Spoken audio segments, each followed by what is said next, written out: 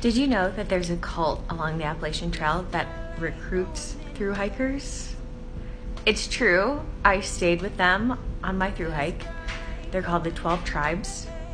And I met someone who was working in their restaurant / is a member while I was hiking through, who was a former southbound thru-hiker.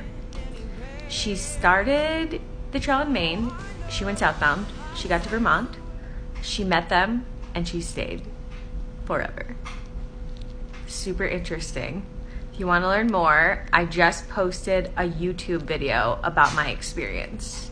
So check that out via the link in my bio.